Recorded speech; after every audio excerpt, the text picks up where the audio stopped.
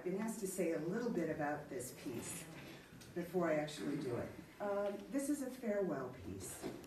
This year we saw the loss of several of our friends and acquaintances. If I count back from my earliest memory of the loss of this year, it was Gayle Johnson Orloski. And then we lost Mary Bonisteel. Then we lost Meade Crane.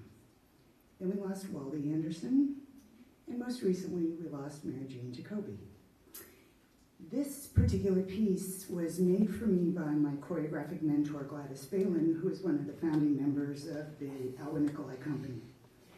Her longtime partner, Murray Stern, was a painter. And after his death, we embarked upon this suite of 5 sections of the Greeks. The elegy was the last one, and we got stuck.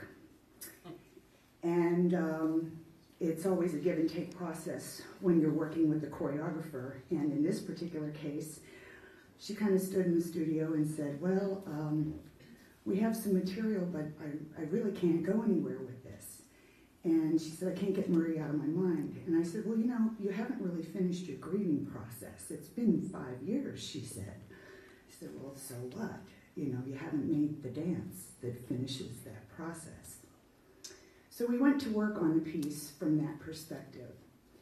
And this is the piece that came out of that.